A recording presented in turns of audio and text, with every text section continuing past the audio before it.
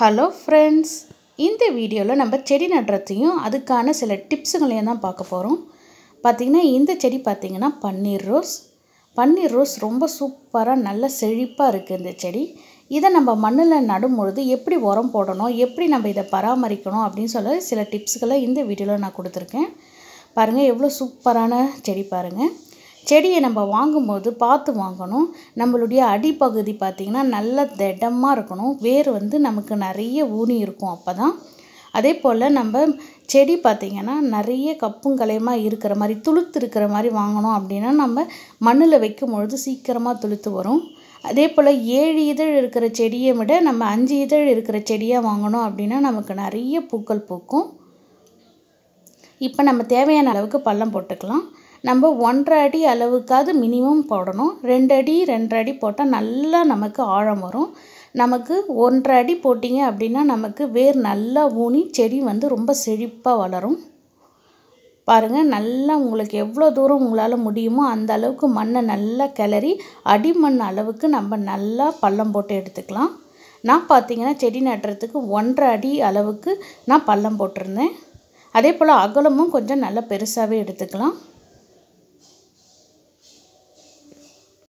பள்ளம் போடும்போது நம்மளுடைய செடியுடைய அளவையும் பார்த்துக்கோங்க. நம்ம அளவை வச்சு கூட நம்ம பள்ளம் போட்டுக்கலாம். வாங்கிட்டு வந்த செடியை நீங்கள் பள்ளத்துக்குள்ளே வச்சு கூட இன்னும் எவ்வளோ குழி போடணும்னு சொல்லி அளவு பார்த்து நல்ல பெரிய குழியாகவே போட்டுக்கோங்க. அப்படி போட்டு நம்ம உரம் போடும்போது நமக்கு நல்ல செழிப்பாக வளரும். அதுவும் மழை காலத்தில் வச்சிங்கன்னா உங்களுக்கு சீக்கிரமாகவே நல்லா துளுத்துக்கும். பாருங்கள், நல்லாவே பள்ளம் போட்டாச்சு. அதே போல் இதுக்கு தேவையான உரம் என்னென்ன உரம்னு பார்த்திங்கன்னா மண்புழு உரம், அதுக்கப்புறமேட்டா நம்மளுடைய சாணம், எருவம், அதாவது சாணம், அப்புறம் வேப்பம் புண்ணாக்கு. நம்ம 1.5 அடி அளவுக்கு மண் நோண்டியாச்சு. அடிப்பகுதியை நல்லா கலரி விட்டுக்கலாம். வேணால் உதிரியாக இருக்கிற மண்ணையும் கொஞ்சமாக எடுத்து போட்டு உதிரியான மண்ணையும் கலந்துக்கோங்க. இப்போ நம்ம உரத்தை போட்டுடலாம். நான் 1 கப் அளவுக்கு மண்புழு உரம், 1 கப் அளவுக்கு காஞ்ச சாணம், 1 கப் அளவுக்கு வேப்பம் புண்ணாக்கு 3த்தையும் சமமாக கலந்து வச்சுருக்கேன்.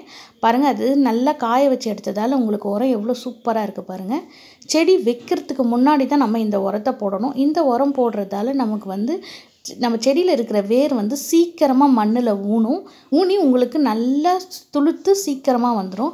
ஒரு 7-8 நாள்லேயே உங்களுக்கு செடி பார்த்திங்கன்னா நல்லா உங்களுக்கு துளுத்து வந்துடும். பாருங்கள், செடியுடைய அடிப்பகுதி வேர் பகுதி பேப்பரை பிக்கும் பொழுது நீங்கள் ரொம்ப கவனமாக பெய்யுங்க. ஒரு கத்திரிக்கோல் வச்சு கூட நம்ம கத்திரிக்கோல் கச்சி நீங்கள் அழகாக கட் பண்ணி எடுத்துடலாம். இந்த செம்மண் உடையக்கூடாது. உடையாமல் எடுத்தோம் அப்படின்னா உங்களுக்கு வேர் உங்களுக்கு எல்லா இடத்துலையும் டக்குன்னு பலராது. பாருங்கள், வேர் எந்த அளவுக்கு ஊனி இருக்குது பாருங்கள். இப்போ நம்ம குழிக்குள்ளே இப்போ வச்சாச்சு. பாருங்கள், குழி நம்ம நோண்டும் பொழுது செடியை விட கொஞ்சம் உள்ளே இருக்கணும். அப்போ தான் நம்ம நல்லா நிறைய மண் போட்டு மேலே மூட விட முடியும். பாருங்கள், பள்ளத்துக்கு அடியில் தான் நம்மளுடைய செடி இருக்குது. இப்போ நம்ம எடுத்த மண்ணை எல்லாமே மேலே போட்டு மூடிடலாம். செடி நேராக நடுங்க. செடியை நேராக பிடிச்சிக்கிட்டு நம்ம மண்ணள்ளி போடணும். மண்ணை நல்லா அழுத்தி விடக்கூடாது. மேலாக தூவி விட்டிங்கனாலே போதும். செடி எப்பொழுதும் நேராக இருக்கான்னு சொல்லி நம்ம பார்த்துக்கணும். பார்த்துட்டு நமக்கு எப்படி வேணுமோ அந்த மாதிரி நீங்கள் மண் அள்ளி போட்டுக்கோங்க. மண் அள்ளி போடும்பொழுது மட்டும் நம்ம கவனமாக அள்ளி போடுங்க. எல்லா இடத்துலையும் கரெக்டாக பரவி இருக்கா அப்படின்னு சொல்லுங்கள். அதே போல் நல்லா மேடு குவிச்சு பண்ணுங்கள். அப்போ தான் பார்த்திங்கன்னா உங்களுக்கு நல்லா வேர்லாம் எல்லா இடத்துலையும் ஊனி உங்களுக்கு நல்லா வரும். எதுக்குன்னா நம்ம மேல் நோக்கி தண்ணி ஊற்றும் பொழுது உங்களுக்கு மண்ணெல்லாம் கரைஞ்சிடும். அதனால் பார்த்திங்கன்னா நல்லா நம்மளுடைய வேர் பகுதியில் நல்லா மண் அணைப்பாக வச்சுக்கோங்க. அணைப்பாக வச்சுட்டு தண்ணி மேல் நோக்கி ஊற்றாமல் சைடாக ஊற்றுங்க. உங்களுக்கு வேர் பறிச்சுக்கிட்டு போகாது. அதனால் தண்ணியை சைடில் ஊற்றுங்க.